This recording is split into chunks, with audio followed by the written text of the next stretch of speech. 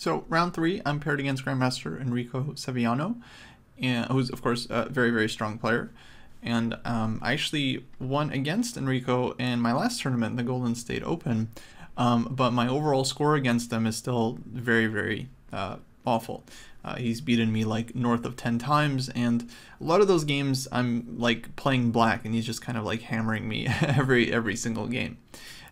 So this is definitely a very important game because we're both on 2 out of 2, and I wanted to make sure to at least hold this one.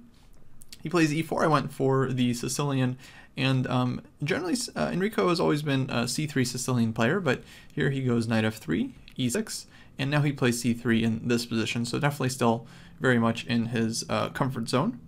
I play knight f6, e5, knight d5, bishop c4, d6, and now castles. So normally white plays d4 at some point. I was expecting it maybe here, or of course on the previous move. This is very, very typical, and I'm definitely used to playing these positions quite a bit. But the way he plays it, I was really just not familiar with, castles, and now I'm like trying to figure out what to do. I mean, there's lots of natural moves like knight d7, knight c6, bishop e7, d takes e5, but yeah, it wasn't obvious what black should play. One move that I didn't want to make was knight c6, because then after d4 we get this position, which is of course totally fine for black, but generally in these positions I do like putting the knight on d7 because I think it's a better square for the knight. It doesn't get in the way of the bishop on b7, then you can transfer to f8 and so on. So I wanted to avoid that one. And I ended up playing bishop e7, which I thought was perfectly fine. If I could do it again, I would probably just take on e5 here, forcing white probably to play knight takes e5, now bishop e7. And yeah, this position I think absolutely fine for black. White pretty much has to play d4 either here or maybe rook e1 first, but then black will just take. If white takes with the queen, I think there's really nothing there. I was like, you know, I can castle, we'll go bishop f6 and stuff. And if white takes with the pawn, then castles and knight c6. This is kind of well known, and black is supposedly totally fine in this position. Like white can take bc, but then the weakness on d4 is definitely felt. Black goes like queen b6, rook d8, bishop f6, e5, bishop a6 here, and eventually even c5 to just trade off the c pawn. And yeah, generally speaking, black is totally fine here. So yeah, I think that's maybe the most solid choice, but I end up going bishop e7, which is fine. E takes d6, queen takes, mainly just because I didn't want to move the bishop a second time, and this made sense to just support the knight on d5. Now white played d4, and I decided to take. I don't think this is forced. I think a move like knight d7 is also totally playable, but yeah, during the game I thought they're both fine, and eventually I just felt like this was a little bit simpler. So I take on d4, knight takes d4. I thought maybe white might play queen takes d4, and I think I was just going to castle here because g7 is under attack. Bishop f6 is also maybe possible, but I think castles is simple enough, and I was thinking maybe we get some position like this with black getting the IQP, either like this or even after queen takes d5. This one I was more or less willing to play. Normally I don't like playing with this pawn, but here I feel like I have the light squared bishop, I can come out, bishop g4, and this felt reasonably active enough for black that I was willing to go in for this one. But instead white goes knight takes d4. And now it felt actually kind of like a critical moment, because I realized white wants to play either knight b5 and go after the queen and threatening the d5 knight possibly, or knight f5 might be a move as well, with the idea that black is forced to go e takes f5, and then white can win the knight on d5 and argue that the doubling of black's pawns, you know, is kind of a serious problem, because strategically, yeah, we would be losing our majority. So eventually I realized I needed to just castle here. I just needed to focus on development. I could play a6 and stop knight b5, but then after knight f5 takes, it seemed like white was just going to be at least a little bit better here, and this a6 move is not necessarily so useful. And so I decided the extra tempo to castle would be much more valuable.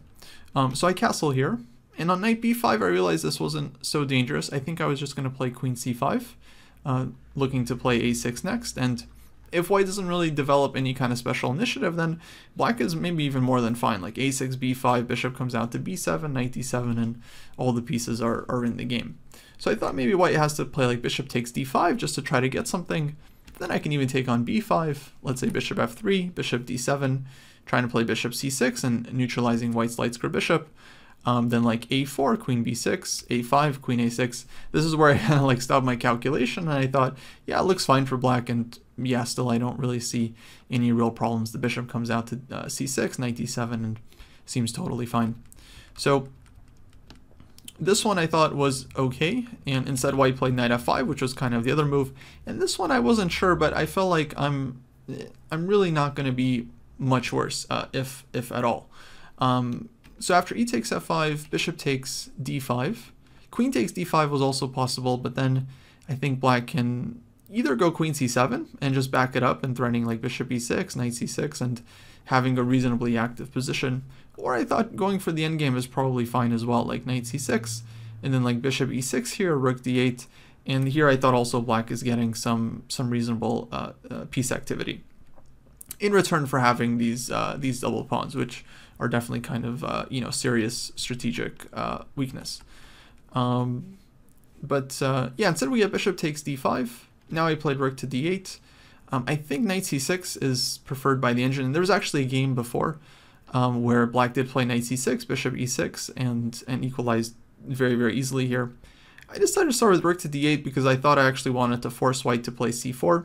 The truth is that white is probably playing c4 no matter what here to support the bishop, but I felt like this is something I should try to induce. Because if bishop f3, then I can go for the endgame, and I thought that's probably fine, but also queen c7 maybe is even better, just keeping the pieces on the board. And then like bishop e6, knight c6, bishop c4 is of course the threat here, and yeah, I feel like black is just getting just very, very healthy play. Instead, c4 is played. Bishop e6, now using the pin on the d file, so white can't really take on b7 because queen takes d1. White played knight c3, knight c6, and I basically realize I'm more or less just in time here and not really risking too much. If knight to b5, I think I was just going to drop back like queen b8, and then I want to play a6, and the bishop is still pinned, so this is kind of not really pleasant for white. Instead, white played queen f3, which I thought was very logical, looking to go bishop f4. And here I went into the tank a bit, but I ended up finding a pretty nice solution. So I go knight to d4, hitting the queen. White plays queen to d3. I think, yeah, most logical move, just attacking the knight. I thought maybe queen g3 is also possible, but then I can trade, and I have ideas of just playing like rook c8 and hitting this one, and if bishop e3, there's knight c2. So I thought I'm absolutely fine in this endgame, and in fact, looking fairly active. So queen d3, I felt was more or less forced. So here, if I play something like bishop f6, just defending the knight, then the problem is that the b7 pawn is hanging, so I can just get away with taking this one. So on queen d3, I realized I can actually just go back knight c6. And so with this move, I defend the b7 pawn, but I also threaten knight to b4, which is kind of uncomfortable for white because that hits the queen and the bishop, and white definitely doesn't want to give up the bishop for the knight. And if white plays something like a3, this is really kind of slow because then black gets time to play like rook c8 and knight e5, bishop f6, and if anything, black is the one that's getting the initiative here. And the point is that white's queen on d3 is not as good as on f3 because then there's no bishop f4, and so the bishop isn't able to develop to its best square, and yeah, black is just getting some really nice counterplay. So after knight c6, white ends up playing queen f3, repeating the position. And I thought a little bit about, playing something else here.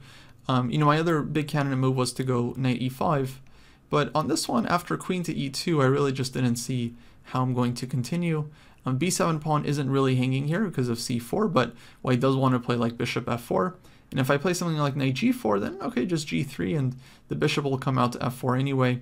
And yeah, I didn't think black was actually in time here, and then white is getting the rook very quickly to d1, and once I saw that the rook is coming to d1, I realized I didn't want any part of this. So yeah, I ended up just going knight d4 and queen d3, knight c6, and we actually just end up repeating moves here and agreeing to a draw after queen f3. And it was actually quite a logical repetition because neither side really has a great way to keep the game going. Like after knight d4, the queen can go back to d1, but that's where it came from. Then black can again just return knight c6. And yeah, after queen d3, knight c6, because I'm threatening all these moves like knight b4, knight e5, bishop f6, rook c8, and so on. Well, it's just not really in time to play like a3 and still develop everything. So yeah, this ended up being a pretty solid draw. I was actually happy to hold this one with black without having too many difficulties against a strong player. And yeah, this put me on 2.5 out of 3 for the tournament.